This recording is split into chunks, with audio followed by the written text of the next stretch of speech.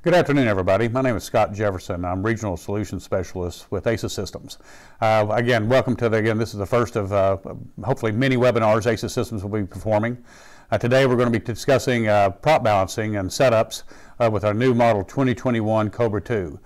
Josh Shively, who is our product support tech fixed wing, will be explaining all that going from here. From that point, I'll turn it over to Josh. Hey, good afternoon, good morning, wherever you're watching from. Get control of the screen here for just a second. Just give you an idea of what we got coming up this coming forward. Today we're going to be covering the overview of the Cobra II and kind of giving you an idea of what all information is needed to build a setup. May 21st, we'll actually go over some of the actually starting a job, completing a prop balance, and going through that whole process. May 26th, we'll cover managing the data. You've already done the job. What do you do after that? What do you do with all the information that you have? How do you generate the reports? What do you do with the job information on the analyzer and so forth? So we'll be covering that. And then May 28th, Scott's going to come back with you and cover the Model 1015 Pro Balancer Sport. That little guy is a nice one for doing basic prop balancing for your owner-operators, your private pilots, your flying clubs, and such like that. Nice little unit. So again, today's agenda, what we're going to try to cover today is just a basic introduction to the Cobra II analyzer, get you familiar with the product, just show you what it's capable of doing and what it looks like as far as a direct replacement of the 2020. We'll cover what a setup is, maybe some of that terminology, what we talk about as far as a setup, what we need, what kind of information we need to have beforehand. Before you build the setup, and then on today's, I'm actually going to walk you through field for field how to build a setup in the analyzer. So with that, the introduction to the Cobra II, so as Scott mentioned earlier, the Cobra II is a direct replacement of the Model 2020 Pro Balancer. The 2020, when it came out, actually was revolutionary in the prop balancing industry. It was a great little unit. It brought the industry standard up quite a bit. The 2020, again, 20-something years old, so we had to upgrade it, bring in some new hardware.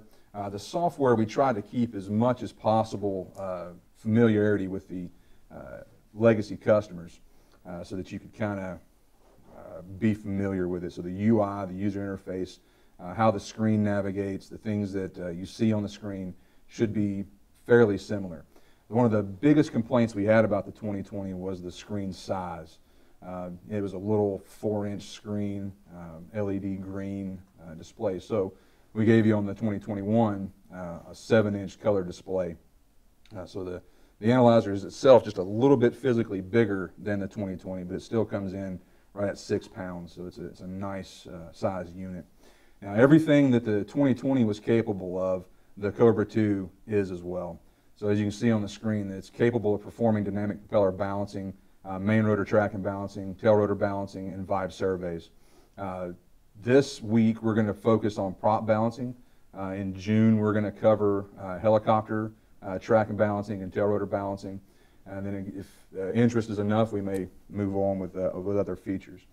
For you legacy customers that have a 2020, as Scott mentioned, we're offering an upgrade special to go from the 2020 to the 2021. What's nice about this is a lot of the accessories that you have with your 2020 are compatible with the Cobra II. So your vibe sensor cables, your vibe sensors, your TAC sensors, TAC cables, all that is going to work just fine with the 2021. Now, as a mechanic, I do know that over time, if you've had a 2020 for a number of years and your cabling has seen better days, we would recommend that you replace those cables, but again, that's something we can talk about with the sales guys at that time. But pretty much everything that you're going to need for a prop balance, if you're using it on a 2020 currently, you'll be looking at just a box replacement swap out. Okay? So what is a setup? You bought your analyzer and you're going to do a prop balance, and you've heard us mention this word setup a couple different times. A setup is just basically a way for you to configure the analyzer to let it know where the equipment is installed to do a dynamic propeller balance. So where's my vibe sensor installed? Where's my TAC sensor installed? what the horsepower and RPM, those basic information, and we'll go line for line on that next. But a setup is basically meant to be reusable. You build it once for that specific engine and prop combination, and then you can reuse it over time. So you do the legwork in the beginning to kind of get the information built in, and then later on in subsequent jobs with similar engine and prop combinations, you can just quickly pull it right back up.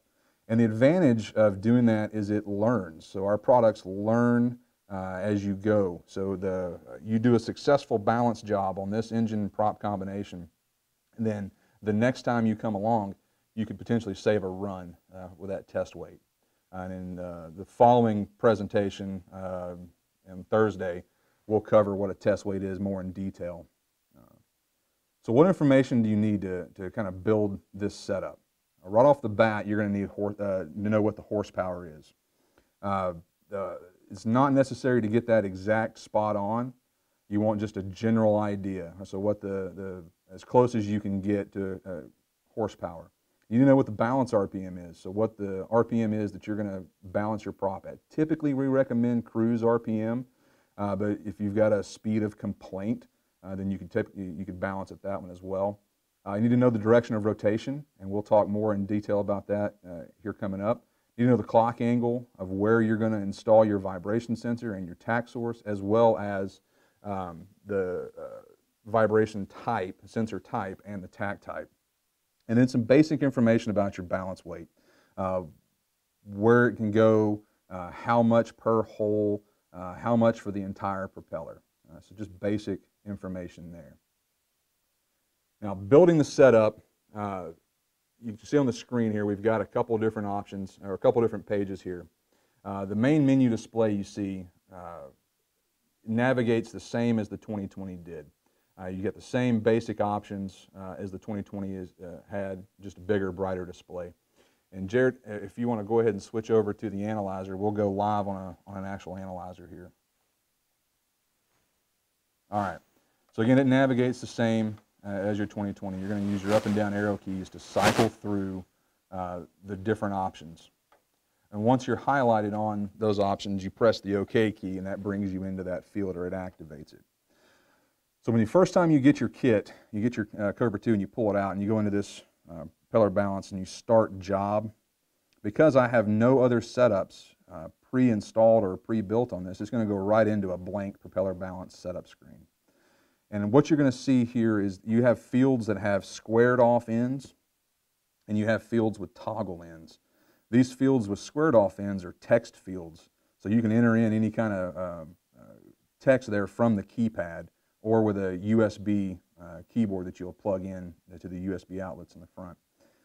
So when it comes to this first field here, the name, we're just going to give that a name that is going to be recognizable by you and whoever else is going to use this box.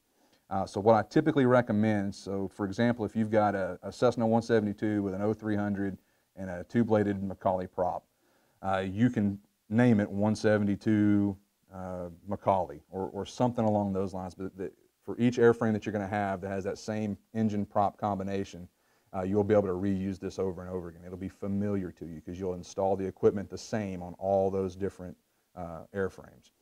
For our purposes, we're going to use a little mechanical simulator we have in-house.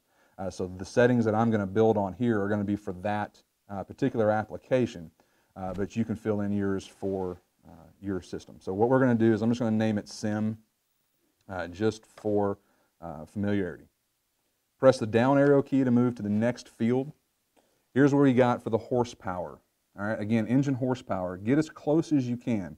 What this does is for the engine horsepower, it factors in with the vibration amplitude read on the first run, the first data collection run, and that's going to go in with the algorithm to provide you with a test weight. So it takes the engine horsepower and the vibration amplitude, does some gee-whiz math, and presents you with a test weight right off the bat. For our purposes on this field, I'm going to add in that we've got a 100 horsepower engine. That thing's a little DC motor. It's only about 1 horse, if that. So we're going to kind of play around with it. Once you fill in your engine horsepower, press the down arrow key to move to number of engines. Now, sometimes when you come into these toggle fields like this, when you make a selection on here, it can change some of the other options on your screen. For example, in this one, I can select 2 engines. And when I move off that field, it now provides the opportunity to put in information for the second engine. It'll change those, change the screen up just a little bit for you.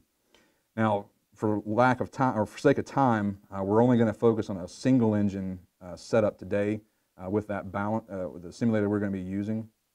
If you have any questions or more specific questions about a twin engine setup, or more specific questions about the setup process, feel free to give us a comment and just give us an email address as well. If you've got a username that we can't match up with your email address, feel free to put that in. We do have a slight time delay, so we may not be able to get to you right away during the webinar. But if you leave us a question, we will get back to you. I'll start. My boss, Chris, is in the room, so he'll make me get on this as soon as we're done. So as soon as we wrap, he'll shim me off to my hole and make me start working, answering questions. All right. So number of engines. So the Cobra II is able to do twin engine applications. So one of the common questions we get, does that mean data acquisition at the same time? That does not mean that. So what we can do here is, if you set it to 2 engines, you can do both engines on your twin engine aircraft in the same job. So you would essentially go out, increase throttle up to cruise RPM on engine number 1, collect data, retard throttles, and then increase on engine 2, collect data, retard throttles, go to the house, and start making your adjustments.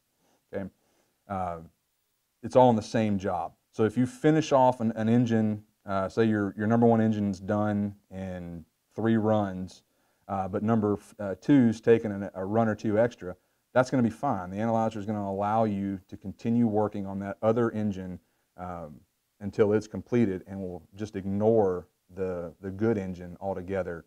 And then when you go to print the report out, it'll have all that information in there for every move you did and every adjustment you made. Okay. Again, for sake of time today, we're going to focus on just 1 engine. But if you have any questions on 2 engines, give me a call. Max weights.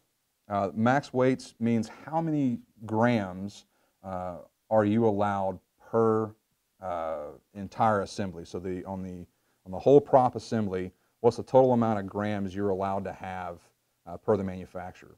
Our analyzer defaults to 100 grams, but that's going to depend a lot on your bulkhead construction or where you're going to install the balance weights. If you've got a real thin piece of sheet metal or a composite bulkhead, those weights may be significantly lower. If you're like on some of the King Airs, if you've got a thicker, stouter bulkhead that has pre-drilled holes in it, you can usually go up a little bit higher on the total amount of weight. If you're, some of the Lycomings, they got the starter ring gear that's got pre-drilled holes in it. You can use a little bit higher weight on applications like that.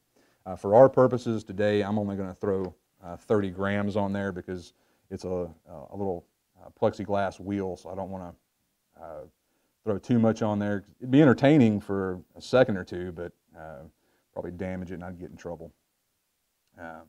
So 30 grams on that. If you have any questions about your max weights or where you're going to find that information, typically you're going to refer back to your propeller maintenance manual. If the propeller maintenance manual doesn't directly outline it, I'd recommend contacting your local propeller rep or a certified prop shop that works with that brand of props. Okay. The next field's balance RPM. What is the RPM that you're going to choose to balance? Again, we recommend cruise RPM, but it could be if you've got a complaint, say on takeoff or on descent, you may choose to balance at that speed, or if you just can't get to cruise RPM on the ground, there's some other options there. You can balance at a lower speed, but balance RPM is what's the RPM that you're going to be balancing at. So when you actually start the job, the analyzer is going to present you and say that, hey, here's your desired RPM, get close to that, and that there is a 100 RPM tack filter built in that we can adjust if need be. You can just change the balance RPM here, but it'll ask you to get to that speed. And then once you acquire that speed, you can press OK to continue on. Okay, so balance RPM, what's the RPM that we're going to balance at? This next field here, the relative to, is probably one I get the most calls about. This is going to be in reference to relative to, the analyzer's presented you a solution. It tells you to put 10 grams at 315 degrees. Well, 315 degrees relative to what? So where am I starting my measurement? Where do I begin measuring my phase angle? All that. That's what this means. So when I say relative to tape, and again, 90% of the applications out there, I would recommend leaving it to relative to tape because it's just an easier process. What you do is, I'm going to bring in here a prop protractor, so I'm going to dim the screen a little bit. On this prop protractor, what you do is, wherever you put your reflective tape, you're going to line your 360 up with that reflective tape. When you're relative to tape, as shown here, relative to tape, wherever your reflective tape is installed, that's where you're going to line up your 360 when you put the propeller protractor over the spinner. Okay? So relative to tape, it means you don't have to rotate the propeller, you don't have to line anything else up, you don't have to align your tack source or your vibe sensor, nothing. Wherever your reflective tape is, that's going to be your 360. And then you can start measuring your phase angle from that location. So that's what the relative to means. Okay? The other option you have in there is relative to sensor. Relative to sensor is a little more involved. Again, there's only about 10% of applications that I'd recommend using relative to sensor, and that's usually if you have an onboard interface that you're plugging in. So like some of the wired King Airs, if you're using the onboard system, then you can switch it over to relative to sensor. But what you have to do with relative to sensor is you line your tack source up. So if you've got a magnetic pickup, you're going to line your interrupter up with your mag pickup. If you're using an optical PhotoTach, you're going to line the reflective tape up with the photo eye.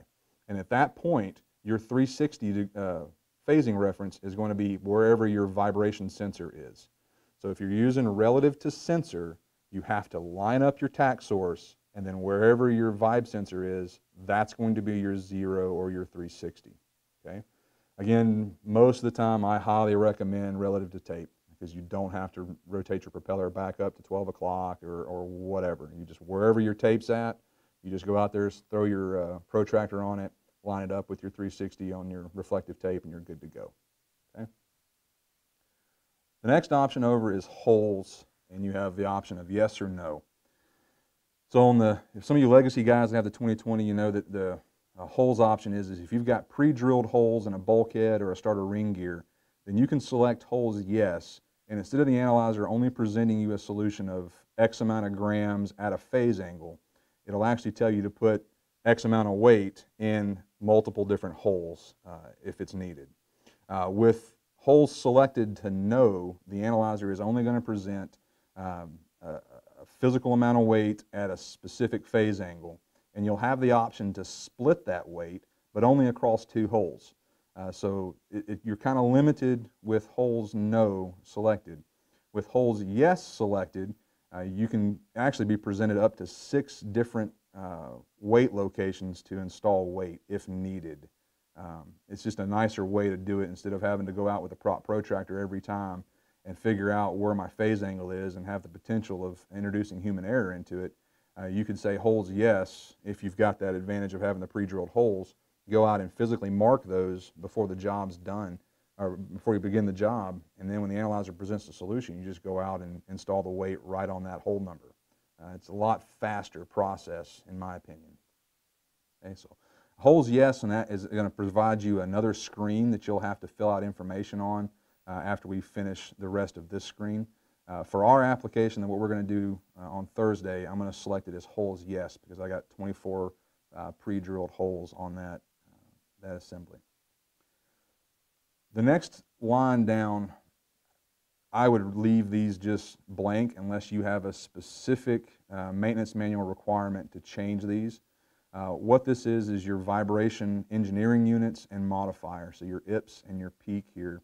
For most balancing situations, you're always going to see it presented as IPS peak, and that IPS stands for inches per second, and the peak stands for all vibration sources come back as a sine wave, and we modify that sine wave, and so when you say peak, you're just looking at the positive peak value of that vibration event. Again, unless you've got a specific application where the maintenance manual calls out for something other than IPS peak, just leave that as it is. Okay? If you have any questions about it, feel free to let us know. This FSR stands for full scale reading. This is a graphical representation on the data acquisition screen. Some of you guys that have the Legacy 2020s will see what looks like a thermometer on the data acquisition screen, and this just sets the height of that gauge. Realistically, unless you've got a very large engine that is very out of balance, typically when we say 1 in this field, that sets it from a 0 to 1 IP max on the top of the scale. If you're over 1 IP, typically we're going to recommend that you contact a propeller shop and do a static balance at that point, because you're going to have some issues doing a dynamic balance if your vibe readings are over 1 IPS on the initial run. But that full scale reading, usually it's going to be defaulted to 1, and that's fine to leave it there because it's just a graphical representation. It has really no effect on the actual balancing procedure. Okay? The next option down is called rotation, and then that FLA is forward looking aft. This is important. We need to know what the direction of rotation of the propeller is. So as you stand in front of the propeller looking aft, forward looking aft, what's the direction of rotation? Again, looking at our prop protractor here, your phase angle always increases opposite the direction of rotation. So in this case here, I've got a clockwise rotation, and my phase angle is increasing opposite the direction of rotation, so going counterclockwise. That's crucial to know because we have to tell the analyzer up front what my direction of rotation is so that we know which direction to count the phase angle in. So standing in front of the engine, I stand in the prop, forward looking aft, what's my direction of rotation? Next option is tack type. You've got 2 options here, is optical and magnetic pickup. Optical is going to be if you're using a banner type PhotoTach. So you're going to use a PhotoTach and reflective tape to be able to get that tack source, or that once per rev signal back to the analyzer that we use for phasing. The other option there is a magnetic pickup. Typically on things like the King Air, the pre-wire, they'll have a magnetic pickup and then an interrupter on the bulkhead of the prop. Usually for most balancing or most prop kits, you're going to use optical, the little banner PhotoTach. But if you've got a specific application where you've got an onboard tack source that has a once per rev, we can probably tie into that.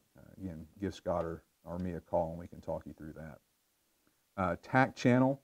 The Cobra II has got 2 tack sources or 2 tack channels on it, so you can, again, do twin engines. Tack channels are always numeric, so tack channel 1, tack channel 2. So just tell the analyzer which one you're plugging in the tack source to. Typically we say tack channel 1 for engine 1 and tack channel 2 for engine 2, but I mean, it's up to you. You can swap them around if you want to. But just tell the analyzer which one to expect it to come into. Again, tack position forward looking aft again. So standing in front of the aircraft, what's my clock angle in whole clock hours to where my tack source is installed? So this is going to be the PhotoTach, not the reflective tape. So where on the engine in clock angle is my tack source positioned? Sometimes you can co-locate the vibe sensor and the PhotoTach together. Sometimes you can't, and that's okay. And just tell the analyzer where it's at. That's part of needing to know where to install the weight comes from, because how the analyzer processes it sees a tack event occur, and then as it starts a timer and starts a clock internally, and so it starts now it's waiting for the vibration event, the maximum vibration event to occur. So the time between the tack event and the peak vibration event And the analyzer, knowing where both of these items are installed, is going to be able to lock in and figure out where the vibration is at and how to correct it and change that. For our application tomorrow, we're actually at the 12 o'clock position. I'm sorry, on Thursday. It's going to be at the 12 o'clock position. We actually got it co-located up the top. The next option down is your sensor type. For most prop kits, when you come in with the 2021 PL kit, the prop kit, you're going to get a 991 Delta-1 sensor. Great little sensor. Some of you legacy customers, they're going to use your existing sensors. We just need to make sure that you're using the correct one, because there is a big difference between the 991D-1 and the 991V. Some of the legacy customers may have got V's in their kit in the past. It's a different sensor altogether. All right? It's a 4-pin sensor, and it's a velocimeter. So it's going to send back a little bit different signal than the D-1. So if you have the wrong sensor selected in the analyzer, and let's say you have a D-1 selected in the analyzer, but you actually installed a 991V Victor on the aircraft, you could get erroneous readings or bad balance job because you're getting bad signals coming in. The analyzer is expecting to get the values from this when in actuality it's getting it from the 991V. So that's a critical point here, is to make sure that you got the right sensor type selected, because those are very different. Okay? Sensor channels. So Cobra II has got 2 sensor channels, and those are always A or B. So which one are you going to hook up? Again, usually we say channel A for number 1 engine, channel B for number 2, but just tell the analyzer what to expect and when it's going to be, which one you're going to plug into. Sensor position, forward-looking aft. Now this one, there's a little bit more to this one. Again, you want to give it in whole clock hours of where it's installed. But the key thing about the vibration sensor is it's axial. You want to make sure that that thing is pointing straight up and down if you're using a horizontally opposed engine, either at 12 o'clock or at 6 o'clock. And you want to make sure that it's perpendicular to the prop shaft. So you don't want it kicked back, laid back or off to the side one way or the other. You want it vertical or with the connector facing down because that's how the sensor works best. So tell the analyzer which clock position, usually if you've got the connector, if this is the connector here on the vibe sensor pointing up, that's going to be the 12 o'clock position. If you've got the vibe sensor pointing down like this with the connector pointing to the ground, it's going to be your 6 o'clock position. For your radial engine guys, you'll want to try to get that vibe sensor in between 2 cylinders. So just make sure that you tell the analyzer where the clock angle is on that vibe sensor. Again, perpendicular to the shaft, but in between the 2 cylinders if you can. All right. Because I selected holes yes, when I hit the OK button, it's going to bring up another screen. If I had selected holes no, then that would be it. I would hit OK. That's all the information I need. I'm done, ready to go on and start a job. But because I selected holes yes, I get the engine hole layout screen. This name field is really irrelevant. We don't need to worry about what's in there. You can leave that default because you'll never see this actual phrase pop up again during the balance job. That's kind of a carryover from the old code that's just still kind of there. If you do a twin engine situation, you'll say engine 1 hole layout, and you'll have or engine 2 hole layout at the top of the screen. But for this case, we only got the 1 engine. Key down to number of holes. So we need to tell the analyzer what to expect. How many holes do I have pre-drilled on my bulkhead or on my ring gear?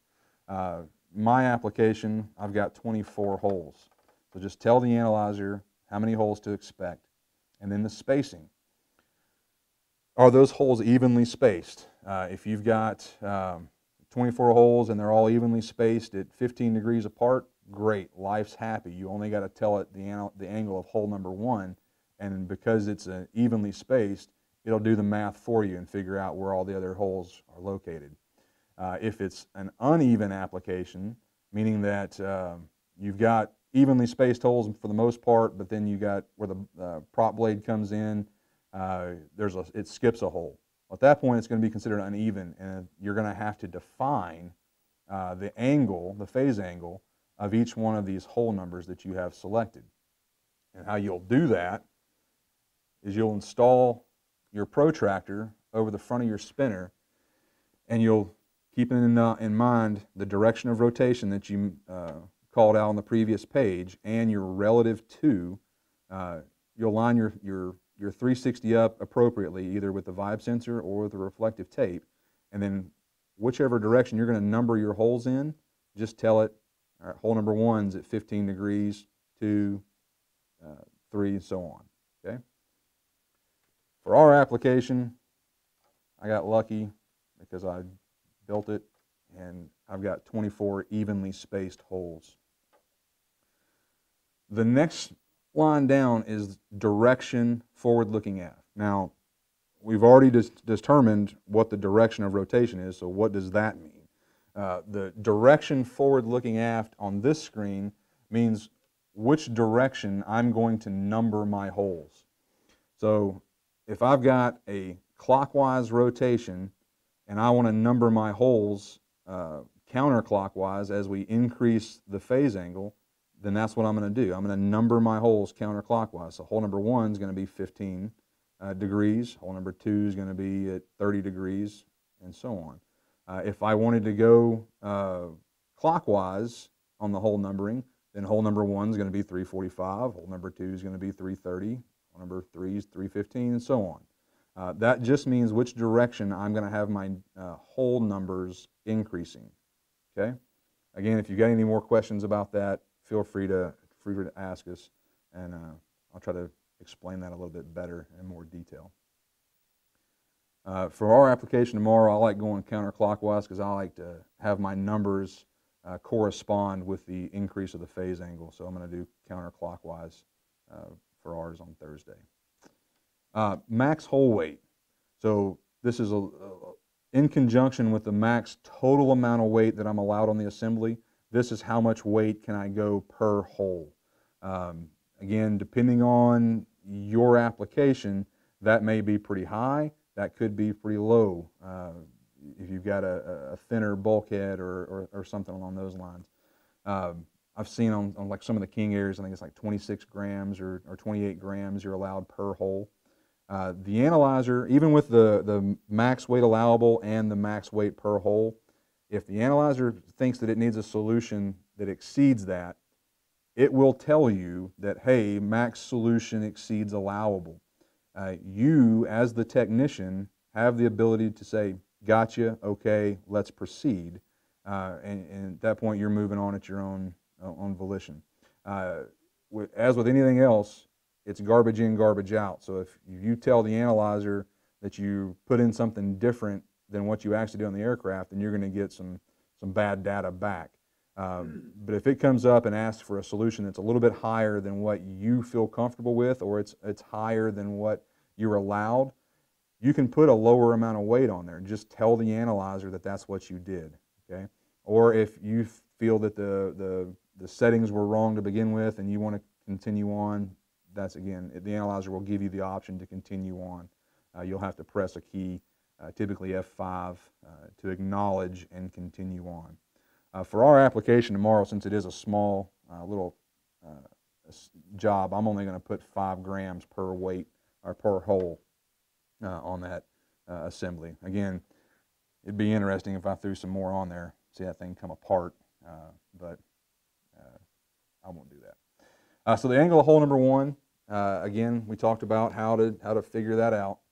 So with the prop protractor installed, because I'm relative to tape, I'm going to install hole number 1 is right in line with my 0 or 360 at the top where my reflective tape is installed. I got a hole directly in line with it.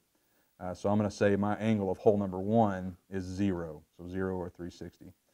If your first hole is 30 degrees off from wherever your relative to is selected, then just tell the analyzer that it's 30 degrees off or whatever the case is. Again, if you've got more specific questions about that, give us a call and we can walk you through getting that built and set up for you. Okay? So now, once we've got this information in, we're done. We're going to move on into starting the job, and that's where on Thursday we'll pick up from this point here and move in to the balance job and balance process. And turn it over to Scott for final thoughts with Scott today. Yeah, thank you, Josh. Again, one of the things, like I said, we went over today is that, again, the 2020, upgrading to the newer analyzer, the Cobra II. Again, everybody knows the quality of, especially if you're previously, been owned the ASUS Systems equipment, the quality that we've built for all these years. I mean, again, with the analyzers, 2020 has been out there for actually about, I think I've seen some from 1998 still in the field. So again, upgrading to another, a more technologically advanced system that Josh has showed very well as far as building the setup.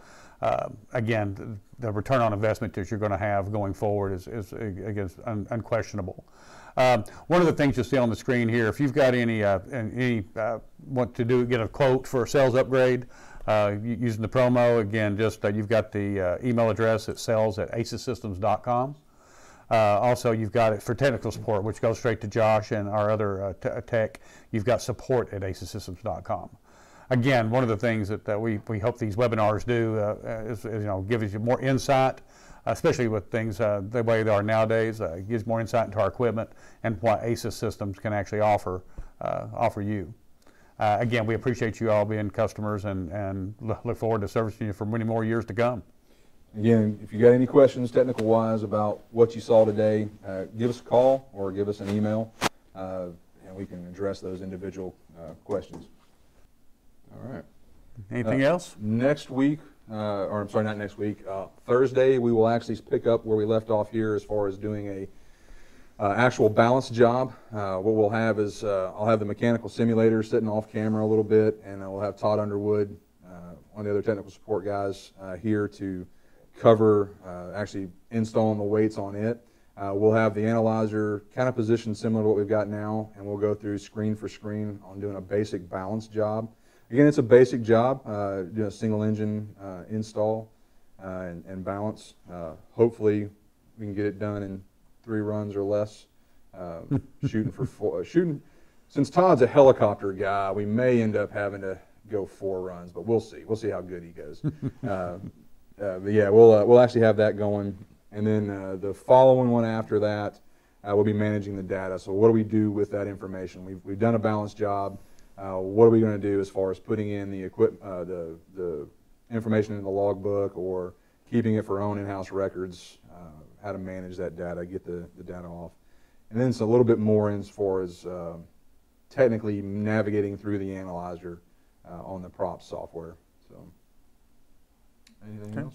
Real quick, just wanted to cover too. I know we've talked about the upgrade opportunity. I said we also, again, the full prop kits and stuff. We're willing right now, again, during these webinars and stuff, to work with people who are also wanting just full, complete systems. Again, just give us a call or send an email to sales@asussystems.com. That's it. All right. Well, thank you very much.